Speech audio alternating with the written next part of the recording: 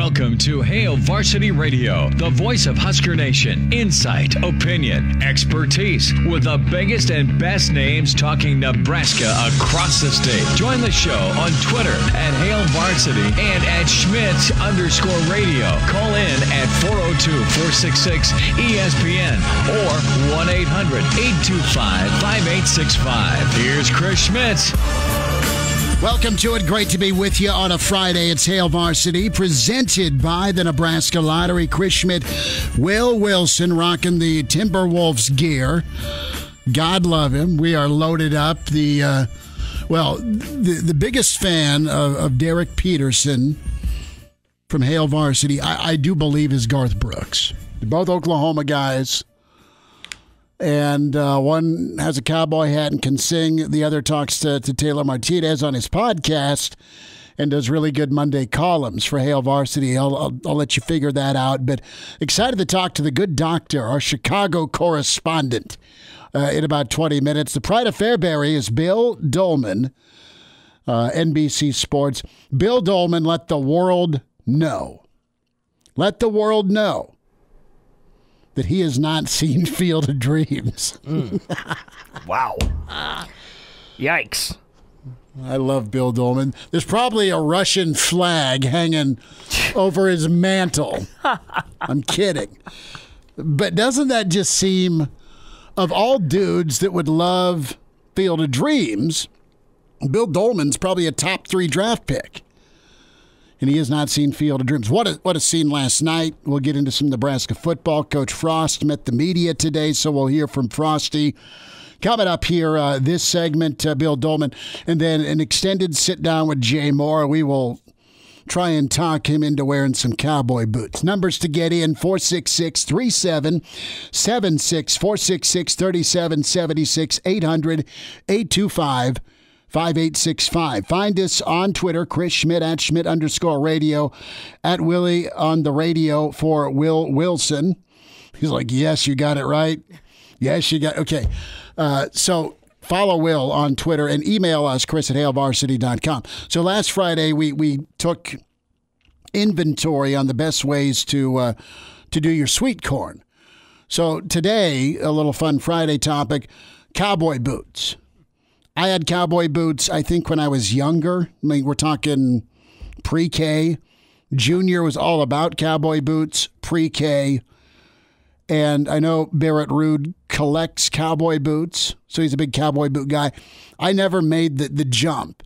My dear late father, bless his heart, got caught up in the Western attire. There was no urban sombrero in his repertoire, but one time on a family trip down to Arizona, we went to Tombstone, and he bought this like leather overcoat that was Western themed. There was no wrestling mask or other accessories that came with it, but we were all a little weirded out. And let's just say he didn't wear it out too often. But he had this, it looked like something Doc Holliday would wear. Oh, yeah. Or Wyatt Earp would have rocked. Right? That's one too many Miller Lights down in Tombstone around the Fiesta Bowl time of 1996. That's where I'm going to go with that. But cowboy boots, Will, you like country music. You're on Kicks at Night. Yeah, I used to have a really nice pair, but I grew out of them. So did you wear them? I mean, I pray, because you see, like, Miss Nebraska, when it's nice and sunny and warm out, you see all sorts of beautiful women. Love the boots. Just wear the cowboy boots. Love the boots. That's awesome. Okay. Love the boots. Yeah, the boots are cool. Yes. But you're not rocking cowboy boots with joggers on? With jean shorts. Yeah, no. Okay, no. But you had cowboy boots. I did, yeah. It was a special day, though, when I brought them out. Mainly in high school, Schmitty. I wore them a few times, and like I said, it was a special day. With jeans, though. Had to be with jeans. Well, yeah. I mean, you got to wear them with jeans. Did you have, dude, I am not trying to stereotype. Did you just go with a normal belt, or was there... Normal. Was there a black shirt belt buckle? It was casual. Very casual. So you can wear them, right? Definitely. You can wear them, and I just haven't dove in. I hear they're like insanely comfortable. It depends. They got to fit right for me. That's for sure. And but once they're broken in, they're fine. But I'll tell you what, man, those first few months, they are tough to get on and off. Maybe I just don't know how to do it. I don't know. But I had to ask. So we'll talk to Dr. Petey here about some cowboy boots, some Nebraska football, and I think the world will descend on Memorial Stadium. The thing that's odd and funny, and I get the climate here with Mr. Delta variant, but you see a lot of seats for sale. Yeah, like people shell out $100 or whatever for them, and there's some posted on Facebook for $50. I've seen some for like $8 to $10 if I want to truly get into the stadium tomorrow night. I don't, and it's not that I don't like Garth. It just, my mom's out of town. I'd probably have taken her because she's a big Garth fan. Mm-hmm. But he's one of those guys that he's phenomenal. Yeah. But I just never had a big collection of his music. I'll tell you what. You mentioned Oklahoma and how he's a Sooner guy too. He's an Oklahoma State guy. Oklahoma State. Gotcha. Yeah. Well, when you mentioned Oklahoma, I like Toby Keith. I like Toby Keith better. And he's from obviously Sooner guy. So you're more of a Toby guy. Yeah, he's a legend. Yeah, Toby's cool. Mm-hmm. I hope we bump into him down in Norman. Yeah, that'd be awesome. Okay, you have the numbers to get in. Will, let's dive into some Scott Frost right now. Also, ESPN came out with their top 100 coaches in the last 50 years. We'll dive in shortly as to where Coach Osborne ended up. Too high, too low, just right, Husker Nation. We'll hear that argument one way or the other in a moment. But with Scott Frost, so let's get this down. Let's get things out of the gate. The world's wondering about the tight ends. Okay, what's the word on Austin Allen? What's the word on Travis Vokalek? What's happening if either guys aren't good for Illinois? That was addressed, not necessarily timeline by Scott Frost, but just specifically that guys weren't at practice this week. Here's a little more from Coach. Yeah, it's strange. We've been nicked up at that position. Every camp, it seems like there's one position where you kind of get a rash of things. And, Chris and Austin are going to be fine. Travis will be back. We had an appendectomy and just kind of another little fluke thing, and we've been a little hurting at depth there. The good thing is we've been getting young guys reps at that position that I think are going to help us down the road. So we'll keep getting those guys healthy and feel good about where we'll be for game one. So let's talk about what nicked up means. Nicked up is what? Is Vokalek going to be ready for Illinois? Don't know. Is Austin Allen somewhere inside Memorial Stadium with bubble wrap around him? And Chancellor Brewington, all name team. He's a kid who used to kick your ass and take your money in prep school with that type of name.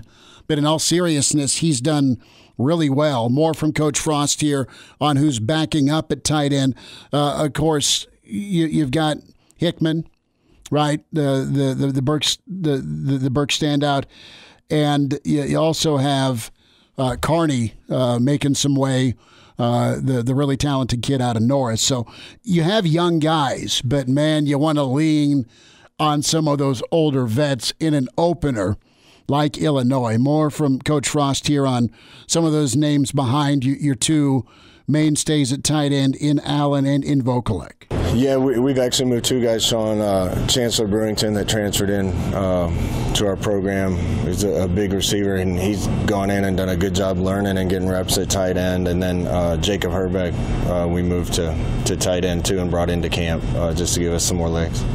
So no relation to Kent at first base for the Twins, but Jake Hurrdat and Chancellor Brewington. So Brewington, he made an appearance on some of the videos, right? Who was that catching the football? And Brewington's kind of more of a lean, mean, muscular dude. And that's not to say the other two tight ends aren't muscular. They're giant. They block the sun. Brewington, good size for sure, but he's more of probably a slot, big-bodied wideout, right? That's where I'm going to go with that. So, listen, Nebraska's offense, to me, was gonna lean heavily on the tight ends. That's what Coach Lubick was talking about. From a read standpoint with your quarterbacks, you wanted to, under Coach Lubick, probably integrate more tight end usage, or they're earlier in the read setup for your quarterback. Great, but you kind of want to have both of them available. And there's just tip of the iceberg with Vokalek because of how big and physical he is. And if he's out an extended period of time, or if he's nicked up and that nicked up bleeds into week 1 or week 2, and I don't have a timeline. I'm just talking out loud here, not stoking any fire. Of Austin Allen's recoverable, I mean, clearly he's got the most experience for you. I think Vokalek's probably one of your top end-line blockers in the position group. I think he's a money point of attack guy. And I think Austin Allen's really worked hard to be a better blocker as well. So we'll see where things go. But Brewington, Herbeck, and of course you have Carney and Hickman are the guys that you're thinking about with Nebraska at tight end. So Nebraska will have to adjust, assuming they don't have one or both back, maybe just one.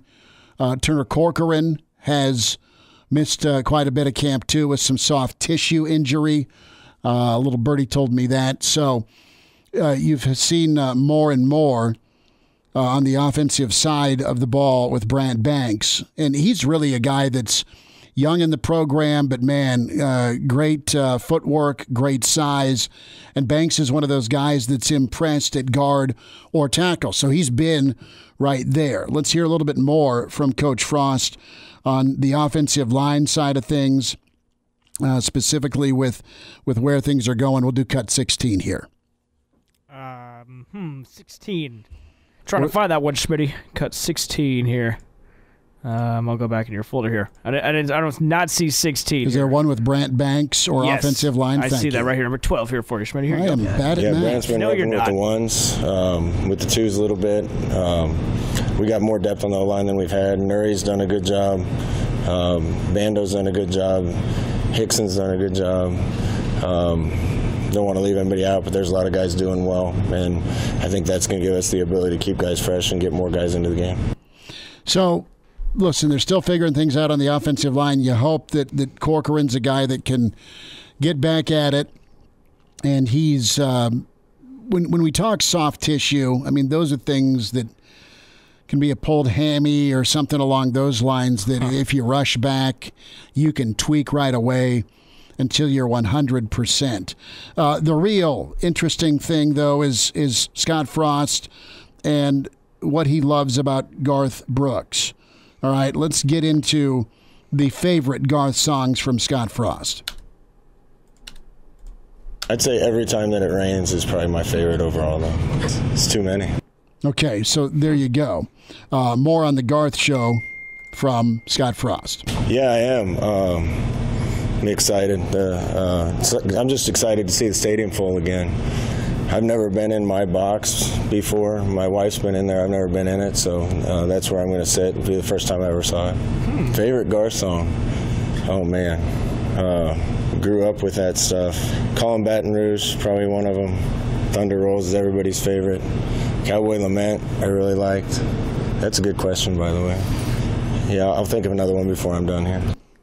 Well, and he told you his favorite. Last thought, let's name drop who is Zach Brown got to meet in Scott Frost's office. I don't know. When we have concerts in town, sometimes guys come over.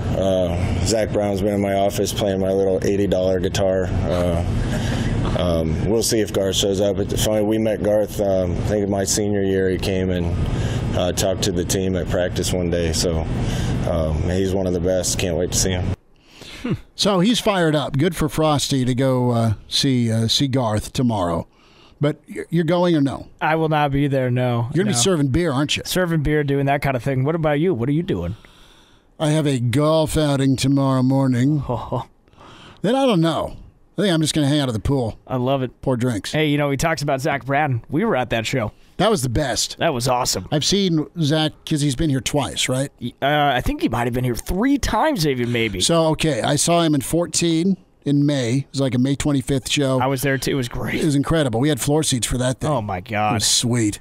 And then the last time he was here, right pre-pandemic. It was the right before right before everything went to hell. Yes. Yeah. And you know what? The first February time, 29th. The first time was better because that night he did Into the Mystic, and he didn't do it the last time. So you're a big Into the Mystic guy? Oh, I love it. I love that song. Oh, it's Van beautiful. Morrison. Yes. Yes. Oh, man. We're two stepbrothers here. We need Zach Brown being back. I call Dale. You get Brennan. Okay, fair. We'll hear from Derek Peterson coming up. Just a couple news and notes too with Coach Frost on vaccinations. The team continuing to make progress when it comes to team vaccinations. Nobody knows the number there, but that's where things are at. Some NFL on the way. And yes, ranking the top 100 college football coaches, Bill Connelly went to work. The window is 50 years. Where does Robert Devaney fall? Where does Coach Tom Osborne fall? And some of those other coaches that you saw come to Memorial Stadium lots of Saturdays. And some current coaches also in the mix. I was disappointed that Gary Barnett did not make the top 100. And then I was reminded that he was 4 games below 500 for his career. Well, I think taking Northwestern to the Rose Bowl after almost getting relegated to the Ivy League should bump him on this list. Derek Peterson's next.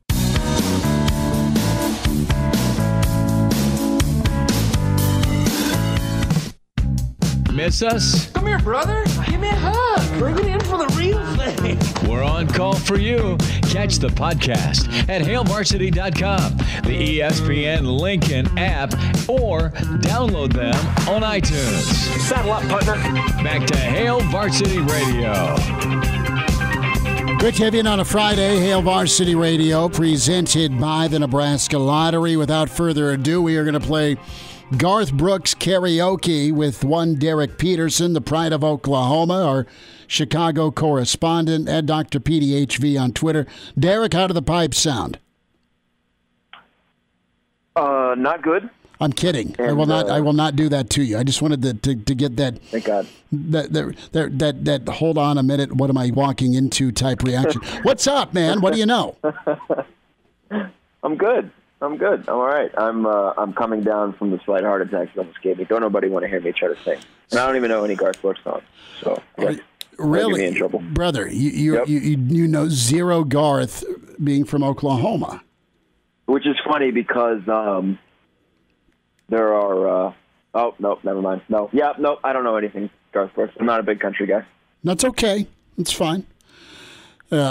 Truth be told, I don't really know much either. I know the Thunder Rolls, and that's about it. And then Rodeo, and what else?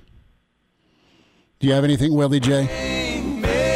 The Rain? The Pina Colada song. I don't know if Derek can hear that or not. Okay. So we'll get to football in a minute, but yeah, it's Garth crazy in this town, brother.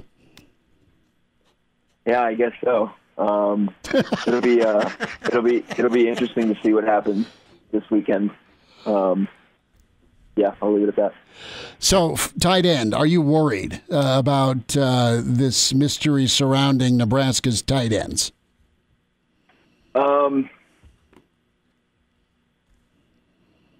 I think we'll see. We'll see what happens because if their wide receivers are really as talented as Scott Frost and Matt Lubick think they are, it shouldn't be a huge problem. I mean, Travis Vokolek doesn't have a ton of production at Nebraska so far. And I guess to that end, neither really does Austin Allen. Guys were, NFL scouts were there at practice checking out those guys, but those two tight ends don't really move the needle. For anybody when you're talking about Nebraska on a national kind of a broad scope. Most people don't know who those guys are. So that's part of it. I think, I think too, this is a little bit why we're starting to see some changes to fall camp procedures because it seems like Nebraska has issues getting out of fall camp healthy every single year. That's part of it. I think, I think if I'm not mistaken, they weren't as live during their most recent scrimmage as they were in the first one. I bet that's as health related as anything. Just wanting to keep guys upright. I don't think we're at a point where you should be worried about the tight ends. I'm not worried about Austin Allen. I like Chris Hickman.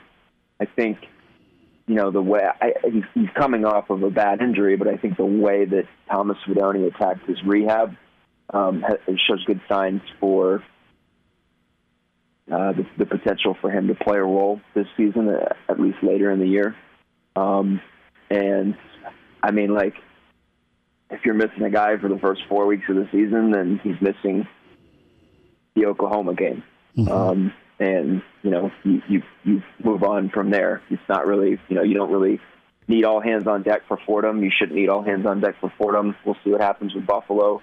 Illinois week 1, you can kind of get creative with that if you don't have some guys available to you. So I'm not terribly concerned, but it is a situation where, like, seems like we have this conversation every year where, well, Nebraska's losing guys at inopportune spots. Derek Peterson's with us, HailVarsity.com and magazine at Dr. PDHV on Twitter.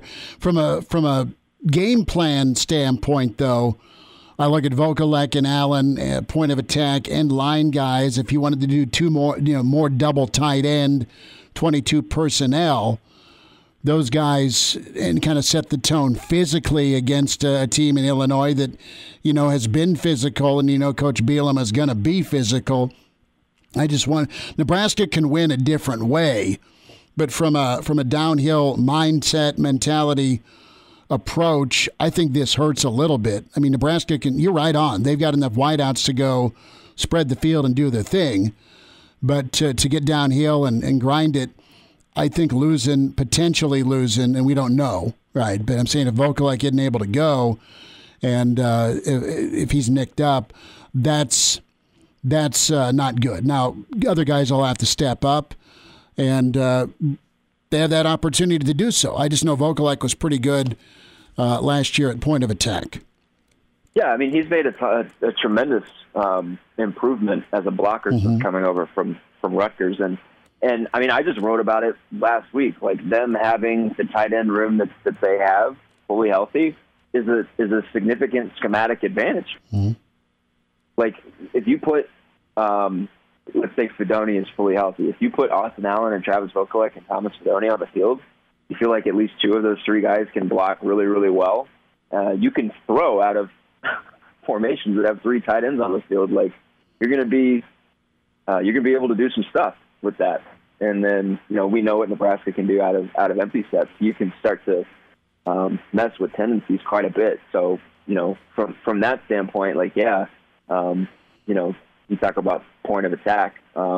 It's now, you're losing a blocker that you felt good about. So you need the other guys in the offensive line to really be consistent. And you saw a year ago that was an area that wasn't a strong suit. So I guess, we're just kind of in wait-and-see mode. Let's talk about Savion Morrison. You know Savion well, kid out of Oklahoma. Man, he's really improved his game from the sounds of it. And, what do you like about his game, Derek? What can he bring to the backfield for Nebraska? Just like the way he runs. I like the way he hits holes and attacks. He's, I've said this before, and a bunch of people have said it to me, that he runs, you see a little bit of Adrian Peterson when he runs, and part of that is just the Oklahoma connection, but part of that is the stature and just the way that he hits. There's not a ton of dancing. I think, with him and with Marquise Stepp and with Gabe Irvin, those 3 guys seem to be probably the top 3. At least that's the way it seems to me. You've got a pretty good mix of ability, a pretty good mix of talent there. And I think Savion is one of the more complete backs that they have in that room. And catching the ball out of the backfield is a big deal. He's got a bigger frame. And, I think he's a really talented back, and I'm looking forward to seeing kind of what he can do with really what will be his first real opportunity at the collegiate level after injury and COVID stuff last year. Didn't really get a chance to kind of hit the ground running, and it seems like he's kind of showcasing the talent that he's always had now that he's got that opportunity. Derek Peterson's with us, Hail Varsity Radio. Derek, your podcast, The Varsity Club, love it, love what you do with it. You had a chance to sit down with Adrian Martinez, man. How was the visit? It was great. Adrian's really cool. One of the things that I've been really excited about with this NIL experience is that we just get to talk to players more about stuff that they enjoy. Adrian's got a podcast. He's really, really good at it. His podcast is really good. They got episode 6, I think, just came out today with some guys from the baseball team. He's got a way of connecting with the people that are sort of sitting right there. Hello. With him. And okay, we got you back. You got me back? Yep. Keep going. Sorry. Yeah, he's just got a way of getting people to be comfortable. And, that speaks to, what we know about Adrian as a leader. He's able to bring a team along. And I kind of talked to him a little bit about leadership, just his growth as a person and his growth as sort of, he's had to be the guy since day one, the second he stepped on campus. And that's a lot to ask of a young kid. That's a lot to ask of a first-year player coming in and having to not only figure out, how do I run an offense, how do I do college and football, but also how do I be the face of the team. I just think the thing that we've probably learned the most about Adrian Martinez over the last 12 months is just that he's just a really tremendous human being. I know people will say what they will about his quarterbacking ability, and, we can certainly critique pieces here and there, but I think just his nature and the person that he is it's a really good thing for Nebraska. Dr. Petey is with us. Derek Peterson, HailVarsity.com and magazine at Dr. Petey HV on Twitter is where you find him. And the Varsity Club, Spotify, iTunes, Google Play, downloaded his sit-down with Adrian Martinez, Nebraska's quarterback. So last thought here, I've got about a minute or so, Derek, but with the weapons around Adrian that we think are there and maybe somebody emerging at running back, do you think the balance can be better on offense for Nebraska? I know they've always kind of traditionally been run heavy, but I'm looking for maybe some year one Adrian type success with the play action. Do you think that possibility exists for this offense? Yeah, I absolutely think the possibility exists. When you talk about balance, the first thing that pops into my head is having a more stable traditional ground game that isn't almost wholly reliant on the quarterback to move the ball on the ground. That would certainly help. And, I've said it a bunch this offseason. We just talked about it a little bit ago when we were talking about the tight ends. I like the wide receiver talent. I think it's good. They obviously think it's as good as it has been since they've been here. But, the thing that I keep coming back to this offseason is everything revolves around the offensive line and how consistent they are up front. They're going to have 2 really young tackles on the outside going against a league that has a lot of really good edge rushers, and they've got a center that so far has been inconsistent at best, snapping the football for stretches. And so for them to show balance, for them to be able to have the time to take shots downfield, for them to be able to get the ground game moving more effectively, that offensive line has to be super consistent. I think they have the talent to do it. I think Greg Austin's done a good job with that group. But this is a really important year for the offensive line. Derek, have a good weekend, man. We'll check in next week. Thanks for jumping on with us, bud. Sounds good, buddy. Thanks for having me. All right, appreciate you. There he is, Derek Peterson. We'll talk top 100 coaches next.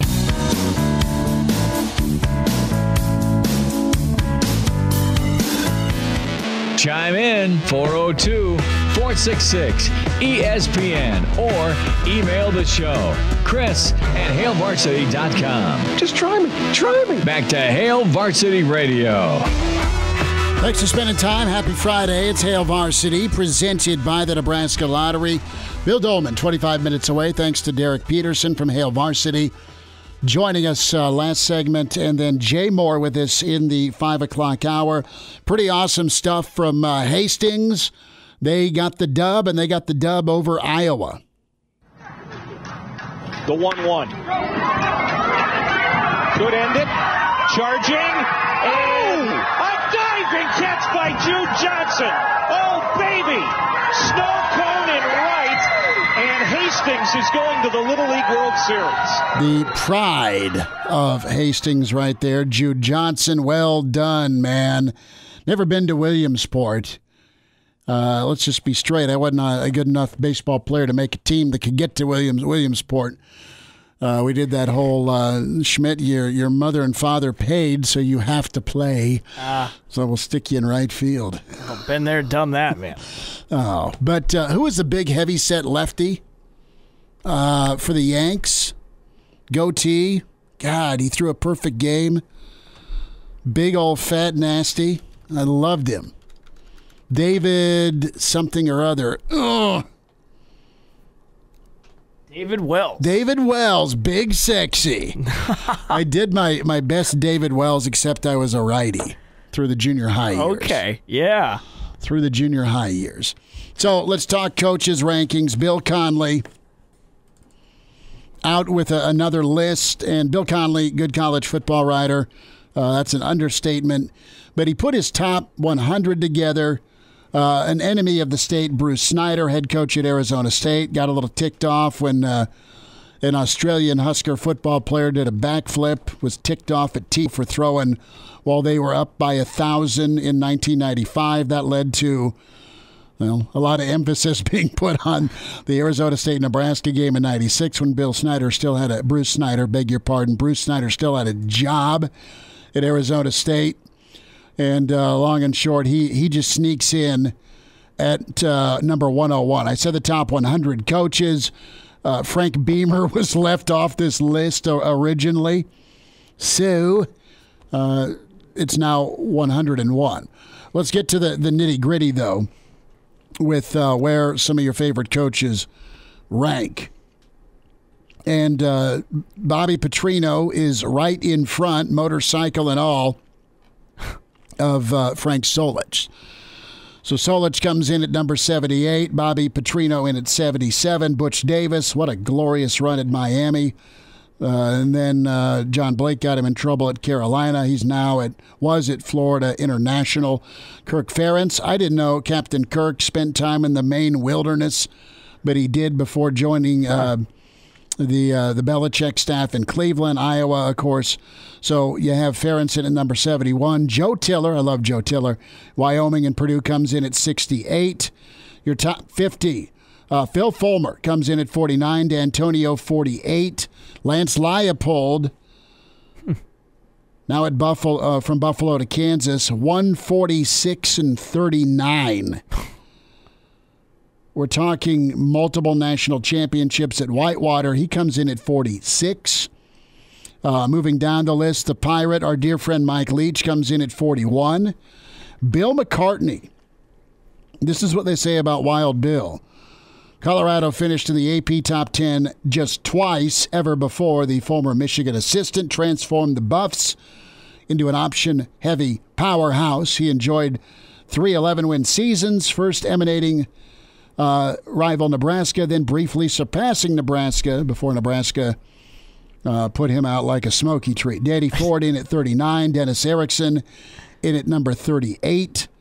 Coach Kelly in at 35. Make that 36 for Brian Kelly for the Notre Dame fans out there. Barry Alvarez comes in at 32. Bo Schembechler, 29. Gary Patterson still gets some love at 28. Bob Stoops at number 26. Is that way high for Big Game Bob? Resurrected Oklahoma. Let's be straight. Resuscitated Oklahoma. Won a championship in 2000. But here's the thing. How bad did they get after Switzer? Real bad. I mean, they had Gary Gibbs for a couple of years, but Gary was not on TV for 2 years because of probation. And then they whacked him. But Gibbs is going 8-9-3, 8-4. Huh. But then they go get Howard Schnellenberger, and then they go get John Blake, and then they get Stoops. Wow. They had about a 10-year window where they were not good at all. Don James comes in at number 22. The last 50 years, you have Chris Peterson and Lou Holtz, Darrell Royal at 18, Woody Hayes at 16, Tressel 15, Carroll 14, Spurrier 13, Joe Pa at 11, Lavelle Edwards 10, Switzer in at 9. Question about Edwards there at 10. Is BYU only a thing because of him? They were, yeah, I mean, he got there in 72. He won 257 games, won a title in 84. Jim McMahon, Steve Young, Robbie Bosco, Sarkisian went to a Cotton Bowl. I mean, okay. they were kind of quarterback U. Interesting. Mark Wilson. So you had Switzer at 9, Bill Snyder 8. Am I not seeing Devaney on this list? I think he must be before where they started rankings. Yeah, because Bob started in 62, which is clearly beyond the last 50 years. So, well, I mean, you had John McKay in at number 6. I think he was like right behind. Maybe just a few years off of being in this thing. Dude, Devaney, no, there's other coaches from his era that Interesting. made it. Maybe they coached longer. 10 years? Huh. I mean, Bob had close to 100 wins. I think he had 101, something like that. We've got to scan this list a little further because this is glorious radio. I can't find Devaney. I'm telling. I looked earlier. I don't see him on here. He's not on here. That's not good. Again, like I don't know how you're qualified to be in this ranking. Is it last 50 years? Let's rank the top 100 coaches the past 50 years. Why 50 years? Primarily because the sport approached full integration 50 years ago. So, one final note here. The list is completely and totally about on-field accomplishments. You'll see plenty of coaches on this list who ran into trouble with the NCAA. I wrote about 50 men in particular, but I wanted to take the time to mention as many awesome coaches as possible. So I have Devaney leaving Nebraska in 72, and that was 60 years ago. 72 would have been 49. Oh, maybe my calculator's wrong. My bad, Schmitty. No, you're good. You're good. I'm kind of shocked that Devaney's not on here because you got Dan right. Devine, Missouri, and Notre Dame. And Dan Devine first started coaching at Arizona State in 55. I'm with you, Schmitty. He should be on there. Yeah? You launch a program? Woody Hayes is on here. He started coaching in 46. That's incredible that Devaney isn't on this list. Wow. T.O. comes in at number 4.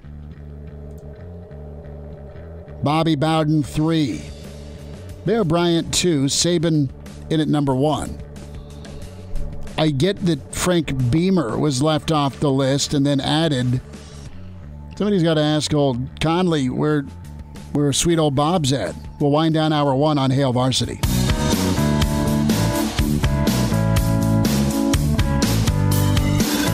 And now, back to Hail Varsity Radio. So, great research, poor prep on my end. Bill Conley answering a couple of different questions here on Osborne being too low on the list at number 4. So, Conley's response is like, look, Osborne v. Bowden, that had him stumped for a while. It ended up leaning Bowden because he didn't inherit as much. That's fair. So to build from scratch is really tough. To follow a legend that won 2 championships, played for 4 in a 10-year window, and then maintain and exceed is even tougher. Are you going to wreck the Ferrari, or are you going to trade in the Ferrari for 2 Porsches and a Lambo? Right? How do you look at it? But Conley's response is he retired the year the range of the list began. So from 70 beyond. So Conley, his approach with this top 100 coaches, you needed to coach like at least till 1975. Okay. Which, right. I mean, that explains it. Thanks for the shout out from the folks at the Go Big Redcast. They're money. They're part of the Hurrdat Media family. Hug them, listen to them, check their podcast out. Do you put Devaney in front of anyone in the top 10 there? I mean, oh, hell yes. I mean, the top 10's good, and rightfully so, and maybe I've had a little red Kool-Aid today. But Joe Paterno should be off the list. There, I said that. Okay. Lavelle Edwards, yes, Devaney, for sure, in front. Do I put Devaney in front of Switzer? I do. Okay. I put Devaney in front of Bill Snyder. I put Devaney in front of Sweeney. Mm-hmm. I don't know that I put Devaney in front of Bear just because Bear won 1,000 titles. Here's the thing that Devaney did that all these guys in front of him, aside from Osborne and Saban, didn't do. And Osborne and Saban never got busted, nor nailed, nor cheated. Okay? Bobby Bowden had problems. Florida State used to stand for Free Shoes U. God rest his soul. His funeral's tomorrow, so I'm not hating. Sure. Bear Bryant went on probation a lot. Really? Oh, yeah. I didn't know that. There's a few 6 and 5 seasons. Barry Switzer, I love Switzer to death. Went on probation a lot. Urban Meyer. Bob Devaney didn't have sudden flare-ups with health issues when I'm going 8 and 5 and Saban's crushing me. John McKay, USC. Really good coach. USC was not awesome. Bill Snyder is a tough call because the guy, again, went mouth to mouth and gave K-State life twice. He's incredible. Yeah. He's absolutely incredible. But no, Devaney belongs in the top 10 because he took a program that was horrid, non-existent, and then out of the gate made it really awesome. And then, oh, by the way, was smart enough to pick Tom Osborne, who he hired. And then T.O. did his thing. But Saban and Bear, I mean, those year 1, 2, the thing that Osborne did that most of these guys on this list in this top 10 didn't have to deal with is, I mean, they all recruited nationally, but they had a ton of backyard talent. Coach Osborne had talent around the vicinity, but he was so good at developing and thriving with his system. Incredible. Bill Doleman's on the way with Hail Varsity. Welcome to Hail Varsity Radio, the voice of Husker Nation. Insight, opinion, expertise, with the biggest and best names talking Nebraska across the state. Join the show on Twitter at Hail Varsity and at Schmidt_radio. Call in at 402-466-ESPN or 1-800-825-5865. Here's Chris Schmidt. Welcome to it, Hour 2. It's Hail Varsity Radio, presented by the Nebraska Lottery. Chris Schmidt, Will Wilson. As we dive in, he is going to get the guitar out, clear his voice, and probably sing along. We welcome in the pride of Fairbury, NBC Sports, Bill Doleman with us. Billy D, it's Garth Brooks weekend. How are you? I appreciate the wake-up call. So good morning to everybody. You're back from the Olympics, and, man, are your feet tired, as is your alarm clock. Yeah, I told people I was doing stuff. You know, I worked at the Connecticut headquarters, the mothership of NBC. So we were doing stuff tomorrow from Tokyo, today for later yesterday there.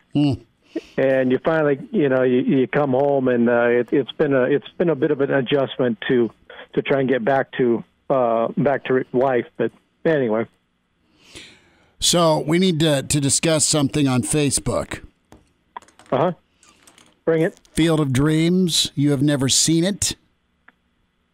I've never seen it, and I found out last night from Coach Riles that there's a book, which I've also never read. and apparently the music was good enough to be nominated for some award.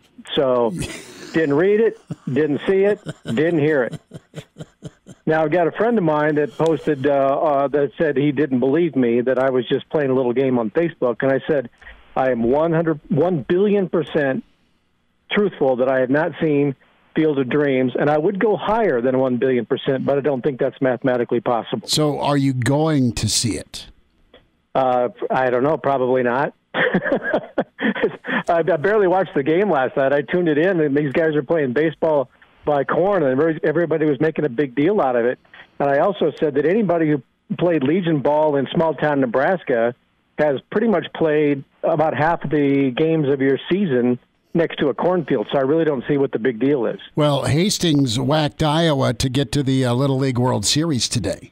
I saw that, a great catch at the end to close it out. I think Jude Johnson, I think that's the young lad's name, making a Gold Glove effort out in right field. Yep. So go bigger. The kids were wearing red too, as I recall. Yes. So, go big little Reds, right? Maybe those kids will watch Field of Dreams. I don't know. I've not seen it. I've not seen it. They've seen it. They've already seen it multiple times, I'm sure. It was on the team bus. But how would you have reacted, though, had you seen Kevin Costner roll out of the Corn in a Ripken jersey? Probably would not have moved me all that much. So it's the inside joke about Cal Ripken and anywho, never mind. No comment. That's why it would not have moved me all that much. No comment about the old Cal Ripken and Kevin Costner, urban legend. Okay, so you haven't seen Field of Dreams. You were mildly interested in baseball in the Corn last night. Are you gearing up for football at least, Nebraska? By the way, and I've never seen an episode of Law and Order. Oh, dude! I've never seen an episode of Criminal Minds. I've never seen an episode of NCIS. I've never seen an episode of Breaking Bad, Dexter. You name all the bench shows, but I've never seen Field of Dreams. I didn't see the What's the Crying in Baseball movie. I haven't seen that one. That one didn't move me to go watch. So I told you, Will. He's got a Russian flag above his mantle. What do you watch for enjoyment, Bill? Huh? What do you watch for enjoyment? Look, Waz Jr. When you're saving the world through sportscasting, you have steely-eyed focus and determination on the task at hand. And when I've got to bring my best information about Korean archers, Brazilian shooters, German women beating horses on the head, and modern pentathlon, you can't waste your time watching Kevin Costner movies, although I thought Draft Day was actually pretty good, and he's done a pretty good job of rebuilding the Cleveland Browns around Baker. Brian Drew. Right. Yeah. Because he was at a birthday party instead of hanging with his teammates. Right. So that was a good pick. Vontae Mack, no matter what. So you're going to want to go get an RV once you watch Breaking Bad. Just giving you, just giving you a heads up there. Well, watch Field of Dreams. You'll enjoy it, and it'll make you smile. It makes me smile. But there's a movie or two I have not seen that I think the rest of the world's seen.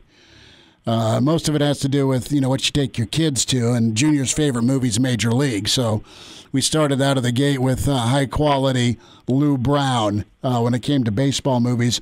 Husker football, Bill, we're 2 weeks away from tomorrow with Nebraska, Illinois. And interested here with if you're Scott Frost, what you do if maybe you're down, and we don't know for sure if he is or not, but if you're down one of your tight ends, with how you approach, your philosophy. If you want to go ground and pound and be heavy, are you still going to be able to do that without a Vokalek? And we don't know he's out. I'm just saying that backups are having to be used now because you've got a guy that's, as Coach Frost put it today, nicked up. Well, I think it's a critical position for Nebraska just based on what we've learned over the last, 3 or 4 recruiting cycles in terms of the emphasis that they seem to be putting on bringing in athletic tight ends that can stretch the field. I enjoyed the days when it was Chris Garrett and Will Washington being, guys who couldn't be offensive linemen necessarily, but, well, actually, they could be offensive linemen, They just happen to have better hands. Sure. So they could actually be tight ends.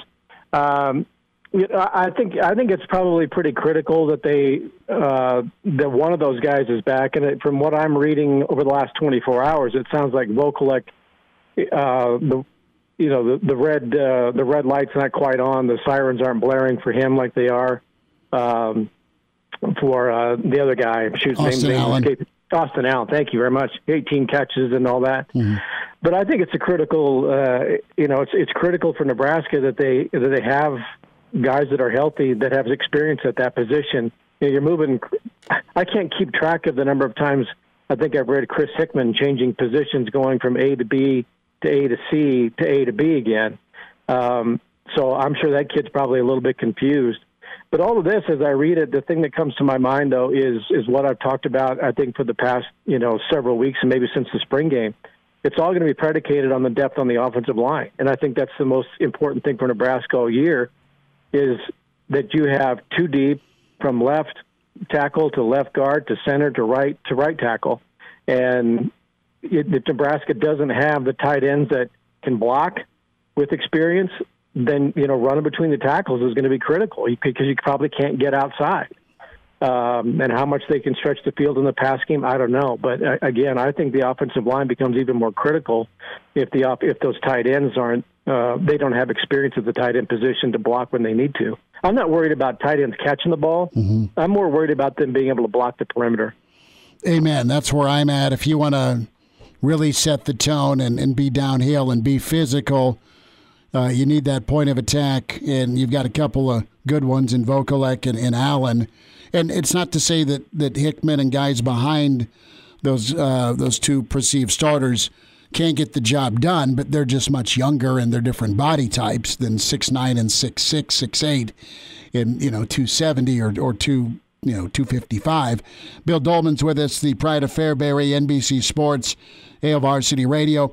Bill, when we talked Nebraska, Illinois in that opener, what was the most tense opener you remember with your coverage or your time with Nebraska, either covering or working for?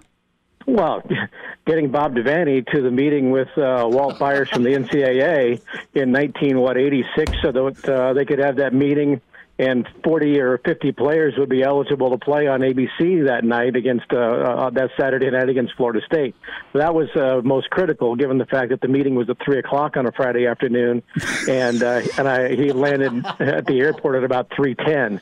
So that was probably the most tense, and that's of course when he asked for the keys and drove us back from the airport to Memorial Stadium. Devaney drove you back? Yeah, that was they had the meeting after being on an airplane.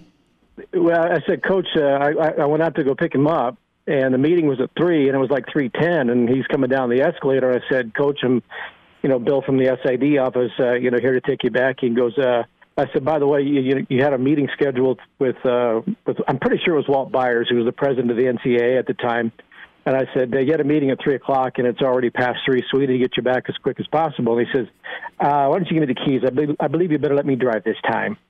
So that's when we went on our joyride down Cornhusker Highway to get back to Memorial Stadium for the meeting. And probably because because I and Ben Boyle had made our required trips to N Street, they had enough libations to get the deal done, and Nebraska played, and I think we won that game. So that was a pretty tense season opener. Bill Doleman delivering for the Big Red N. I mean, did you have a list that you needed to go shopping for, or was it memorized? No, I didn't have to go shop. It was all like prepackaged already. Oh, I'm sure it was the good stuff. Oh yeah, what's that over there? That's for Bob. Need a bag? Yes. Brown paper sack. So Doleman, you delivered the comeback victory against Florida State, or did they win? Or did Florida State win that night? No, I think we won that night. As I recall, that wasn't the 18-14 Jeff Quinn fumble at the 11. That was a night game, it was like 86, I think. They beat Nebraska in 85, though, didn't they, or something like that? Yeah, they had a win there. That was kind of the one that that really launched Bobby Bowden's career. Was that win over Nebraska, but I think it was that night game. It was a primetime game. The game that they won and upset, that was that was Florida State coming to get a check. Yeah, 1980. They weren't established, but by the time 5 years had rolled around, those were the two of the marquee programs in college football, and that was the primetime kickoff to the season. And I'm pretty sure we won that game. I think Steve Taylor was the quarterback at the time. But anyway, so yeah, that was a pretty tense opener, as I recall. Getting Bob Devaney to meet for the different reasons. Yes. For different reasons, other than was that a good game? Was it a tough opponent? Eligibility. We're talking about eligibility and the old scandal with the selling of student tickets, and making sure that the cupboard was stocked. Yeah. We'll just keep pouring until he says it's okay, Bob. Man, the walls can talk. That's so good. Bill Doleman's with us. Bill, I sent you Bill Conley's list, his top 100 coaches.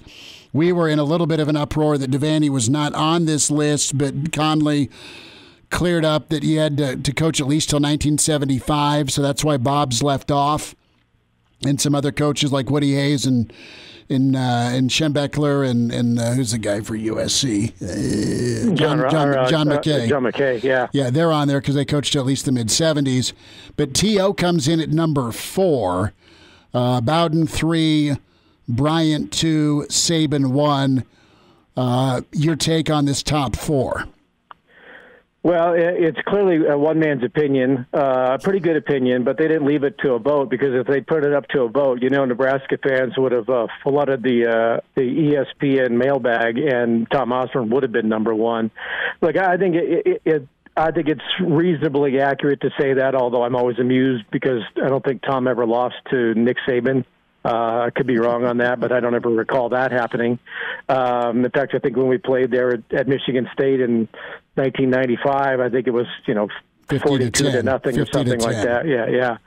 So, but no, I don't think you can argue that the rest of the world is going to put Nick Saban atop the list. Bear Bryant belongs with that group of Bob Devaney and McKay and, dare you say, Paterno, Woody Hayes. I mean, there's some guys with some dark check marks next to them. But, those are the pioneers who built the game into what it is today. So you certainly don't want to leave them off of a list of the top coaches of all time, because without them, the game isn't where it is now. So I'm glad that you had a conversation about Bob Devaney in that regard. But, I don't think there's any question that Tom belongs in the elite level of that list. And Bobby Bowden was a great quote. And he was a great coach, there's no doubt about it, but he was media-friendly, knew how to play the media. Bear Bryant had all the power in the world, and he dictated where everybody went and played their bowl games, and Saban is Saban. So for Tom to be in the top 4 or 5, I think speaks to the reverence people have for who he was, or who he was as a coach, and everything that he brought to the game. And one of the great things I think about Tom Osborne that people do not talk about, and I've said this about Turner Gill being the most important recruit in Nebraska football history, but Tom made a major shift really twice during an already great coaching career, going from a pass pro style offense with Vince Ferragamo and Dave Hum and those guys in the 70s to the option. That was a major shift. And then in the 90s, the shift defensively.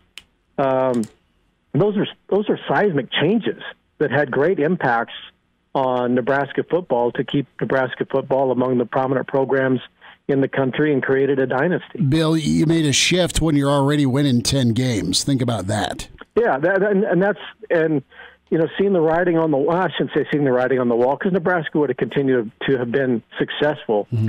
But just major to go from a pro style to the option, to beat your arch rival in Oklahoma, which he did, and then deciding, we got to make some changes defensively and become faster with Ed Stewart and moving that making him a speedy linebacker and everything that transpired after that. I just really, when you look back, not many coaches have the wherewithal to do that, and check their pride and figure out, okay, what do we need to do to even be more successful? And he did it. Bill Doleman with us, Pride of Fairbury, NBC Sports. Billy D, we'll check in next week. Thanks so much for jumping in today. And I'm guessing Tom didn't waste his time watching Field of Dreams to get the job done. When you're saving the world through sportscasting and coaching Husker football, you got to sacrifice things. Take care. Get it rented.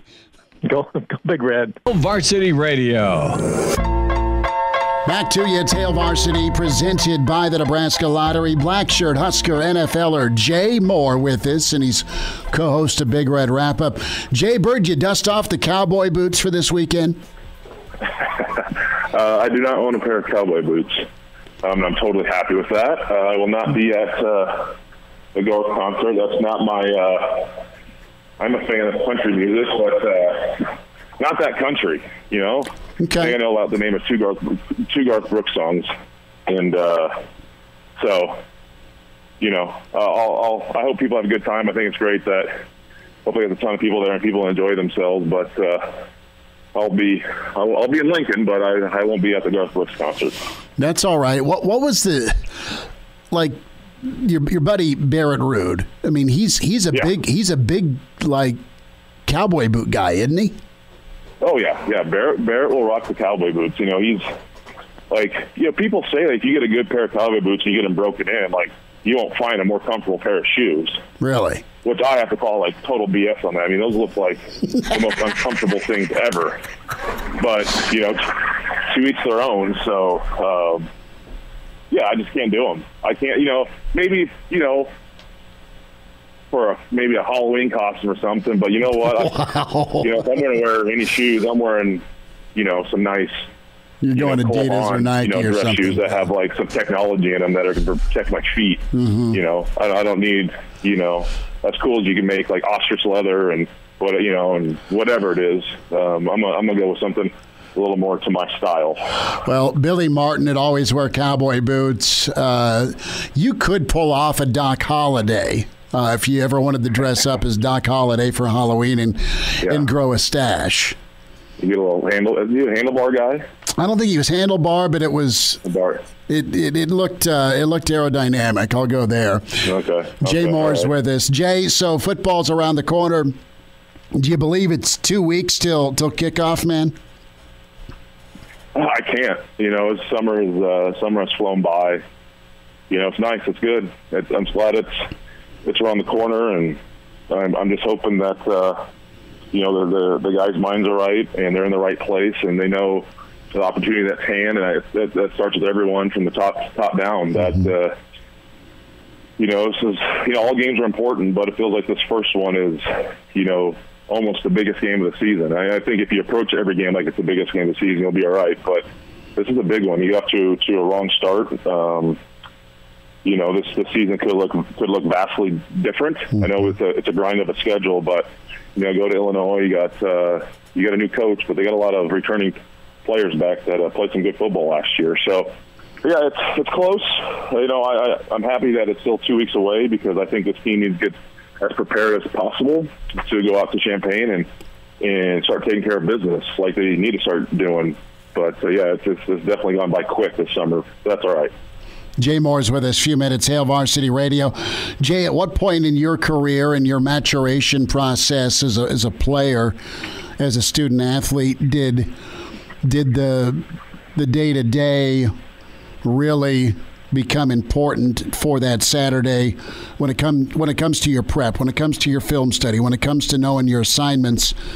Where did that kind of click on for you, or was it always that way?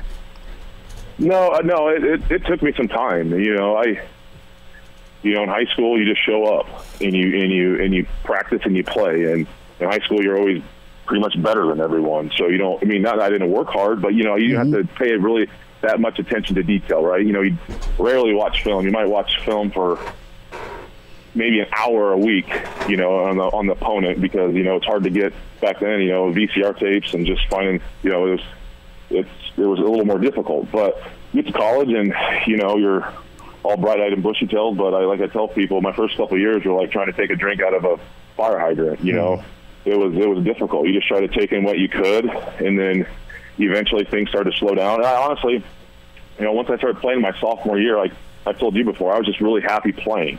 I was finally playing. I was, on the 2-deep. I played every game, played tons of snaps. I started a bunch of games my sophomore year. I was contributing. That was a step, right? But I still wasn't fully approaching it like you might say a pro or an all-conference player would. And that really didn't happen until the very next year, to where you start understanding how to dissect film. So that's my junior year.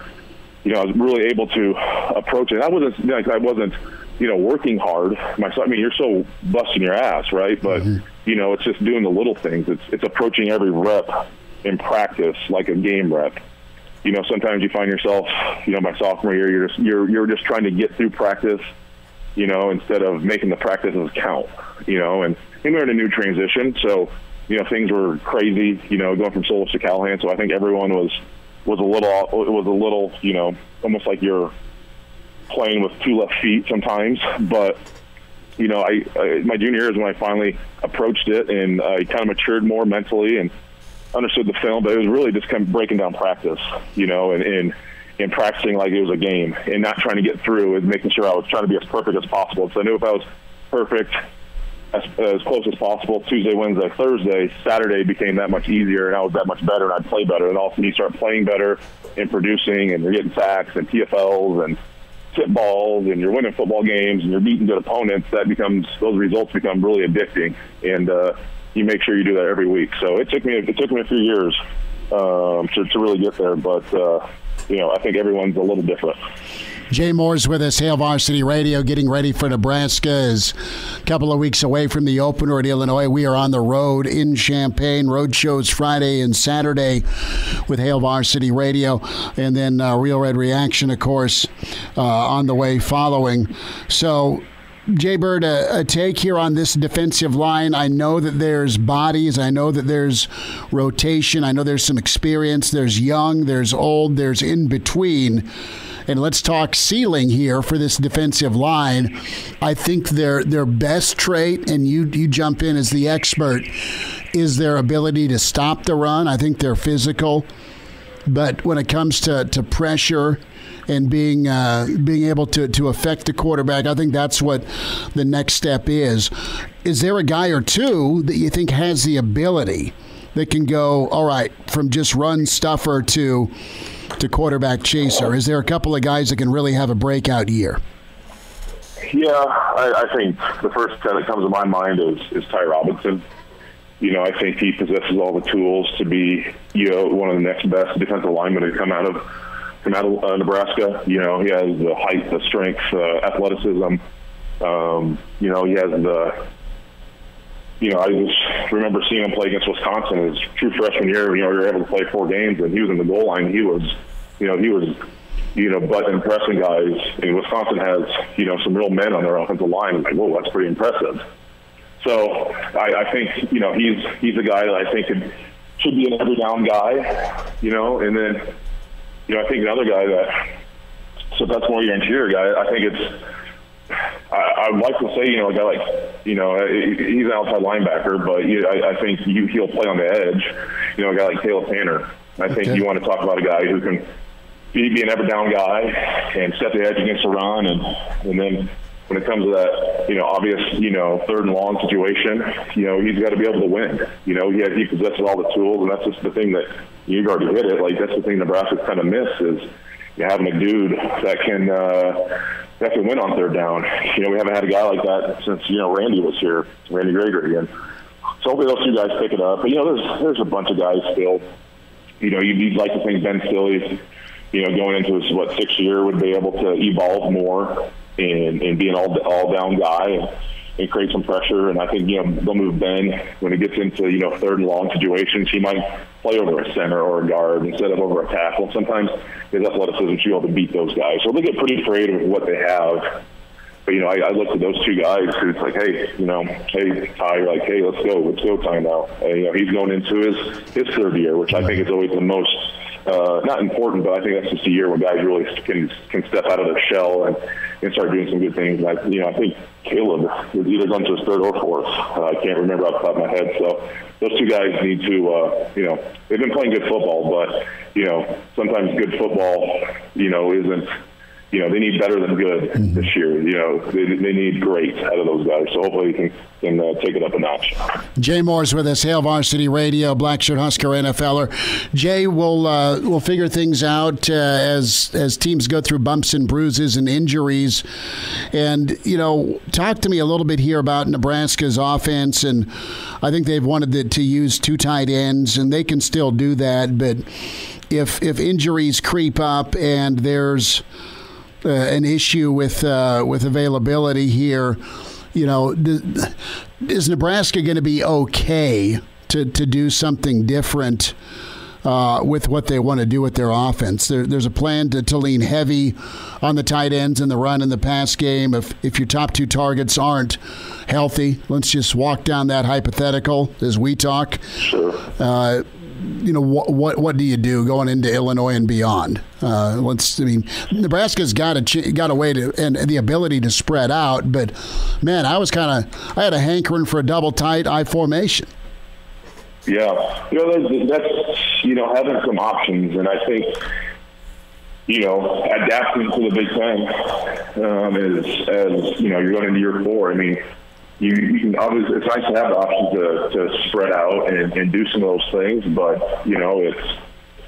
but it's also great to be able to get up and 2 tight ends, an I formation. We call that 22 personnel, right? Two tight ends, and just say, hey Illinois, hey Iowa, hey Wisconsin, hey Purdue, we're coming at you, and then we're going to hit you hard, and then guess what? Boom, we're going to take some play action, and we're going to maybe hit a bull play for Austin Allen and then get Xavier Betts lined up one-on-one with someone, because you got 8 guys in the box to take on this formation or whoever it may be.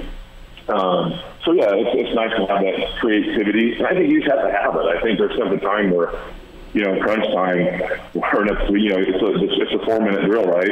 Mm-hmm. Where you're up and you just got to get a couple first downs, and you don't need to be in shotgun spread formation, and going quick. You need to be snapping that ball with 2 seconds on the play clock and eating that thing down and getting 3-4 yards a chunk and letting this thing run out so you can get out of dodge with a win against tough Big Ten opponents. That's just the way Big Ten football is.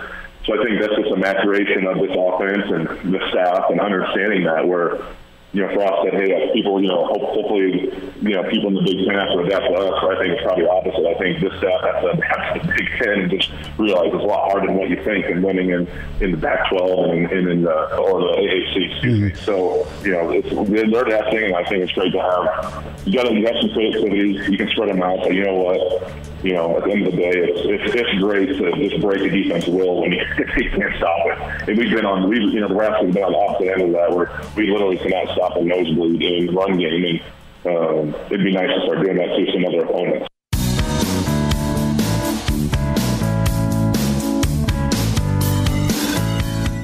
He's in his 30s, but sounds like he was born with a stogie in one hand and a brew in the other. Now, say my name. It's Schmidt on Hail Varsity Radio. I got the body of a taut, preteen Swedish boy. Jay Moore is with us, Hail Varsity Radio. Jay, last thought, Will Compton sit down with Bo Pelini on Bussin' with the Boys. We've had a good time going over that here this week. And do you have a funny Bo story? And to that, I thought a really good part of the interview was Will talking about, how Bo just when bleep hit the fan, it compounded and there was not a calming voice. In all your time in football, what coach, I guess, sticks out to you the most about handling those pressure moments the best? Is there a coach that you still kind of smile about, saying, man, it was a tight ball game, it was a dogfight, and this coach was super calm? Did you have a good experience with those moments? Yeah, I mean,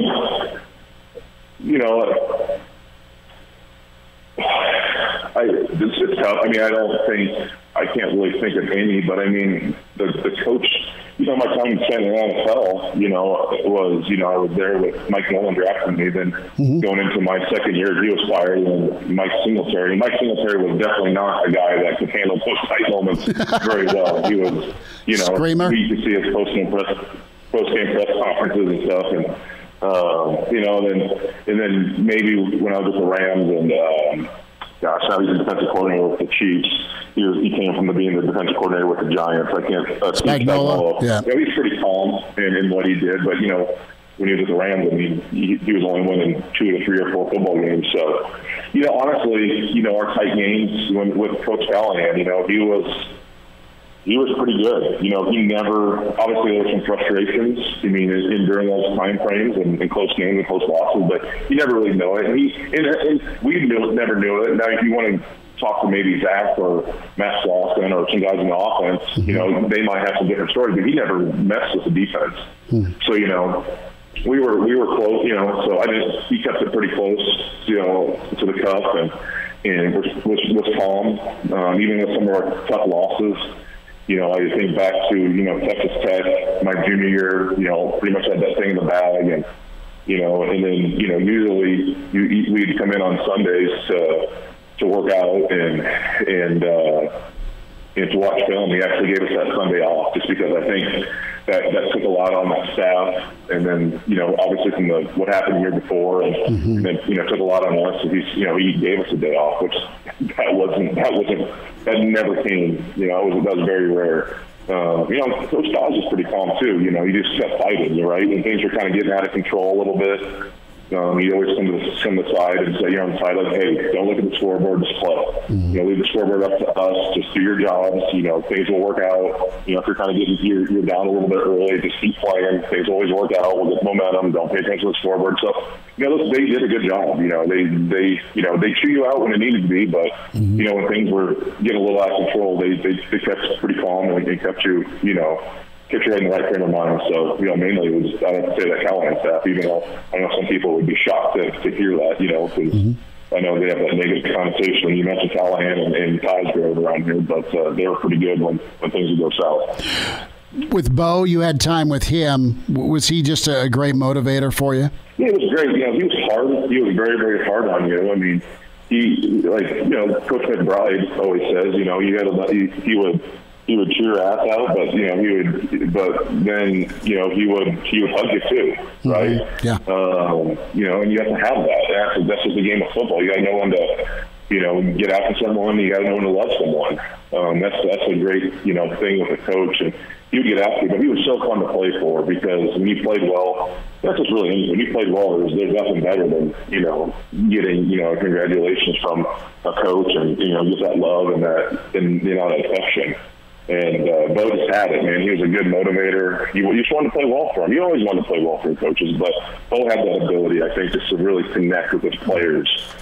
Seen the game so well, and he was willing to do some different things, and he would tell it to you straight. He would give it to you, and as a player, you can appreciate that. He kind of, if anything was wrong, he'd always blame himself first, and that's what you kind of got to appreciate as a player. Jay Moore's with us. Jay, have a good weekend, buddy. This was fun to talk a while. Thanks for an extended sit down and making time today, bud. Any day, Schmidt. Gotta love Blackshirt Husker NFLer Jay Moore. Thoughts on Bo, thoughts on Bill, thoughts on kind of a theme the last couple of days with handling that moment under pressure that it's hitting the fan. How does your coach or your leader react? And that was a topic that Will Compton addressed with Bo Peliti. Some good stuff from Jay on where they can go defensive line-wise as well with the Big Red, and no to cowboy boots for Jay Moore. Will Wilson's in. Chris Schmidt, hope you're doing all right on a Friday. Winding down a Friday weekend edition tomorrow with Hail Varsity Radio, 7 to 9 a.m. So let's dive into some NFL real quick. And 3 ball games tonight. Will, you've got Vegas. They need better play, greater play at quarterback. The Chargers have Herbert. What's Act 2 look like for him? The Rams got Stafford, and that could be real exciting. Dak in Dallas. How's he do coming back from injury? And then there's the Tua question mark. If you were to rank bigger question to confident, how would you rank those squads? I think Dak's good. Yeah. Okay, and he's got help. So I think from a safe place, I think I go Dak, and I'm going to go with Herbert. Yeah. I think those are the two guys that I'm confident that they can be really good. Stafford, I think he'll be really good. Yeah. No Akers is big. It's big. It's big. I'm gonna wait and see on that. I love Stafford. The Rams are in the toughest division. You've got Arizona, you've got Seattle, you have San Francisco. Toughest division in football. Tua, they're expecting him to be Superman already. Mm-hmm. And I love the fish. The Marino years when they had Snowflake kicking field goals. I don't know. I don't think they should if they could have gotten somebody name worthy. Sure, you deal Tua, but I don't think. Yeah, I mean, I think it's too soon to punt on Tua. Agreed. With Oakland, that's swear jar. I'm sorry, I screw it up. I know it's Vegas. I know it's Vegas, baby, but I always screw that up. Yeah. David Carr just is okay. He's good dude. He's serviceable, but they got dudes around him. Yeah. They got enough dudes around him to be at least finishing second to Kansas City. Yes. They do. Mm-hmm. Now, their defense is a bit of a mess, but it's like their season went. You see this in college, you don't expect it in pro football. But the minute that Mahomes rallied and they won that shootout in Vegas last year, 35-31, great game. Yep. But the minute that happened, it's like the season went from playoff to, all right, we're drafting somewhere in the teens. Right. And didn't they go to their backup last year? Well, they had Mariota. They went to him. And I thought Mariota looked pretty good. Problem is Mariota gets breathed on wrong and he's hurt. And that's been his career. Because it's not for lack of talent. I mean, Mariota's a talented kid. We'll wind down to Friday. Thanks for spending time at Hail Varsity, presented by the Nebraska Lottery.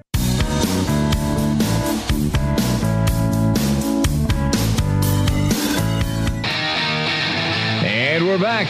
Fellas, think we could listen to the radio on Hail Varsity Radio, presented by the Nebraska Lottery. Yes! That's awesome! So we'll wind down a Friday. Garth Brooks tomorrow. I know most of the state is going or going to try and go or could go or can get in for cheaper, whatever you want to go about it with. But enjoy Lincoln, be safe, be healthy, and be loud with all your friends and loved ones at Memorial Stadium tomorrow night. That's going to be awesome to have folks and friends in high and low places for Garth tomorrow. A lot of good Nebraska football talk with Bill Doleman, Derek Peterson, and Jay Moore right there. Let's wrap up with Field of Dreams real quick, just because it was so incredible last night. Numbers are in. 6 million viewers. Think about that. Your typical, normal 3.9 and change or 4 million is what you'll get for a national audience on Fox for baseball typically. But to go 2 million over for a Yankees for a Yanks game, and then to have that open, and folks were going nuts on Twitter, and it was really cool the way that game started, the way it opened with Costner, and then the players coming out of the cornfield. It's as good of a opening to a sporting event as I've seen since the firemen and the policemen came out of Memorial Stadium on 9/11 against Rice. Sure. But this is touching, man. You think back to all the times you played catch with your dad, or you played catch with your kid, and it was great. Yeah. It was pretty emotional, and so many dudes that get seasonal allergies with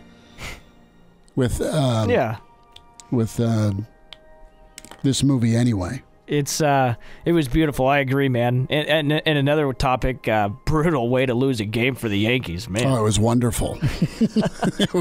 It was great hearing the joy from Junior's room in the basement. You know, because Judge cranked one and Stanton jacked one. And then I did not ground him for what I heard him scream from the basement after the 2-run shot to lose it. Brutal. I know the dogs started barking. They were not happy with his range of emotion nor composure. But that was pretty cool. So, but I tell you, with this Field of Dreams, the question also on Facebook was, should they do this every year or should it be one and done? And the Cubs are already locked in, I think, for next year. Mm-hmm. Ross said that in an interview today. But you got to do this every year and keep it at 8,000. Mm-hmm. Yeah, the MLB sees those ratings. You got to keep that going. Oh, for sure. But keep it at 8,000 and open it up to the rest of the country. Because I think it was a lottery for only Iowans to go. Interesting. Huh. And a year later. But the White Sox are a good squad. And the Yanks are the star power. And you pair both of them together. It was cool, man. Yeah. That was cool. I put it above that college game that was on the aircraft carrier a few years ago. Oh, that was the cool. basketball game? Yeah. That was sweet. All right, Willie J, pour some cold ones for the folks tonight. God love you. Hardest working man there is. We'll see you bright and early tomorrow morning. Let's do it. I will bring the coffee. Sweet. And we'll send some coffee to Elijah. Good idea. Bless him. And we'll talk to you tomorrow, weekend edition. Myself, Chris Schmidt, Mark Kranak, Willie J sitting in. Get the podcast. Give us a rating. Good, bad, or ugly, we'll take it. Hail Varsity Radio, Spotify, Google Play, iTunes. We'll wake up with you tomorrow morning. Thanks.